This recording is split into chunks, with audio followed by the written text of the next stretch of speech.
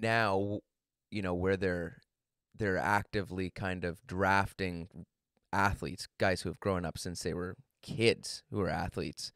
When did that kind of switch happen in the sport?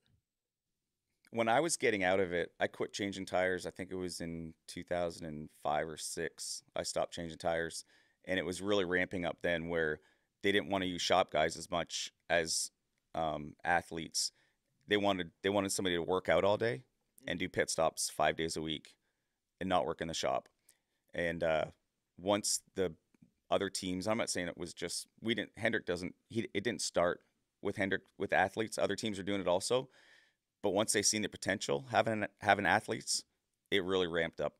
Um, and now we have I think it's probably 2 or 3 times a year we have tryouts. So your job's not guaranteed for the whole entire year.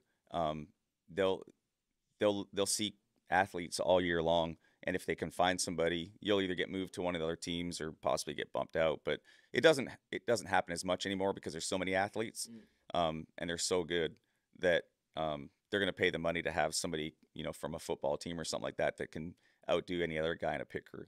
Right, right. I remember that just being the biggest shock the first time you know, it's like this looks like a college, facility there's a full gym here, there's a football field, there's a track, like crazy. Yeah, and it's hard because so when we'll back up a little bit. When I got into changing tires, I would be hanging bodies at the same time, and eventually I got moved to a shop, and I was working in the shop because it was harder for me to be on a specific team, but not be in the shop during the day. So they moved me up to the five team Terry Labonte was driving.